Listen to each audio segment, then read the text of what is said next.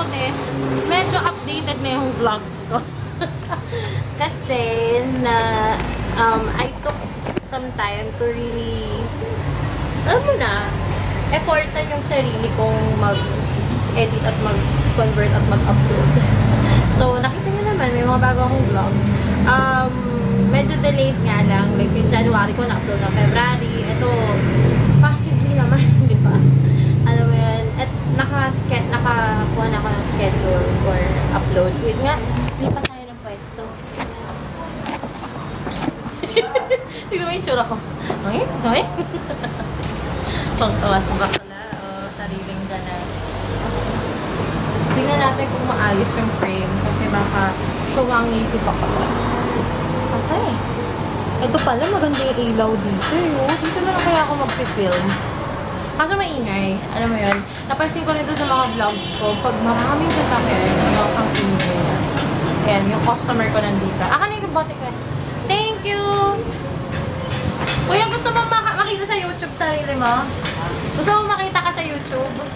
Ayaw niya. Yung isa kong regular customer, San Juan tayo siya nag-work. Yun. Mukha akong fresh sa camera, pero pag nakita niyo in person, hindi ako fresh. Kailangan ko magpa-facial. Asap. Iba pala. May papakilala pala ako sa inyo. Actually, nakita niyo na naman siya before, pero ngayon nagbabalik siya. Yung friend ko, kasi nasa high precision siya ngayon. So, medyo maghihintay na muna tayo sa kanya. Hola! Oh my God, madumi ang glance.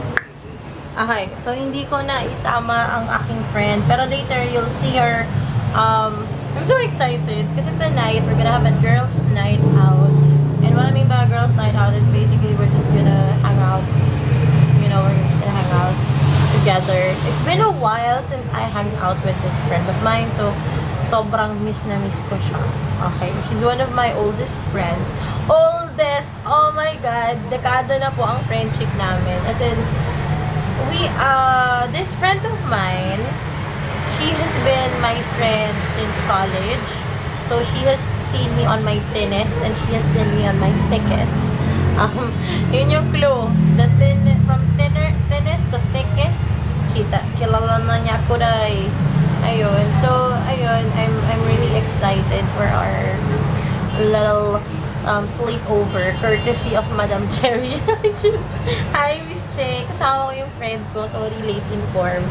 Ayun, nakakatuwa kasi out of the blue, bigla na lang sinabi sa akin na, uy, meron akong stay sa Go Hotels. So, I'm gonna show you guys as well yung hotel namin sa Go Hotels. We're gonna have like a one-night staycation. It's an overnight staycation. Sobrang kailangan ko to kasi sometimes you need a little break from the usual.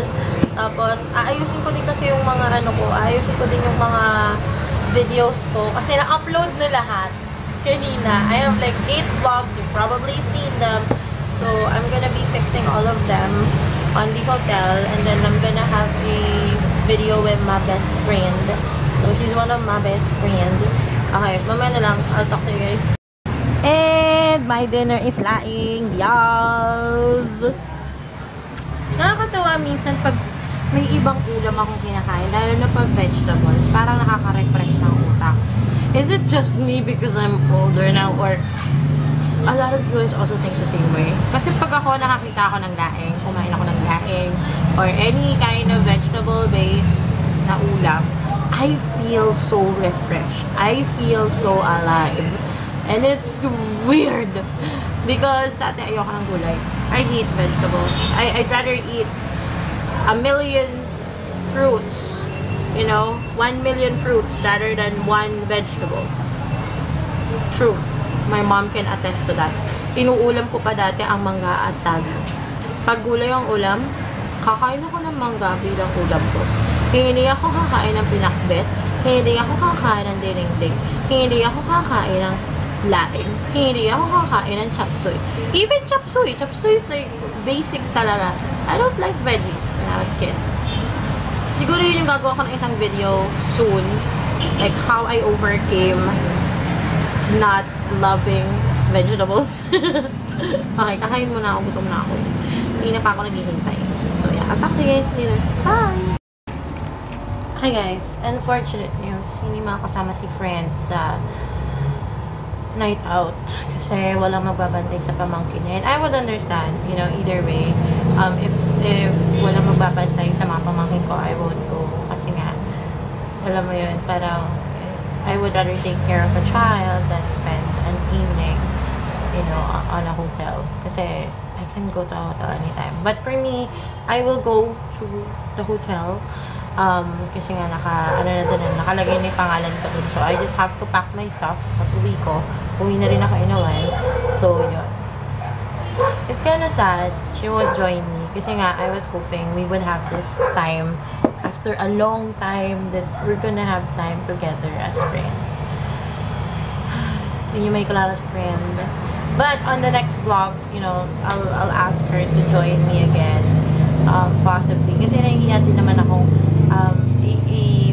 pakita yung mukha niya. I don't know if she's comfortable. So, yun.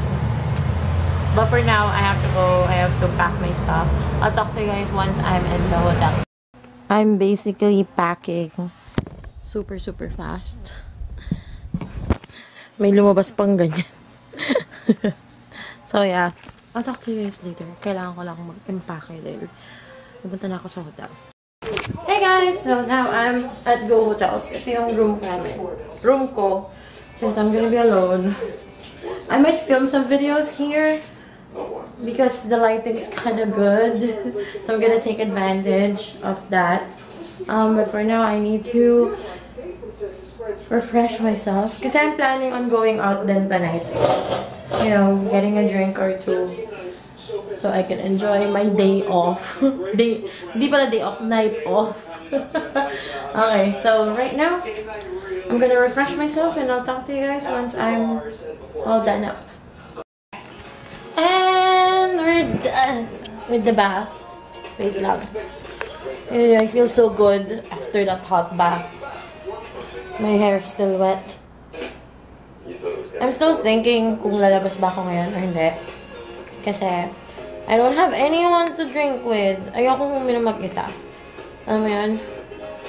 So maybe I'll grab a couple of bottles from the convenience store. Bring it up here. Drink. And enjoy the night. Or maybe just film some videos because this room has amazing lighting. I don't know what with Go Hotels.